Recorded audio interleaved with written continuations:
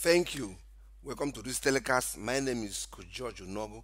We are continuing with our series on assumptions that can mar your personal leadership.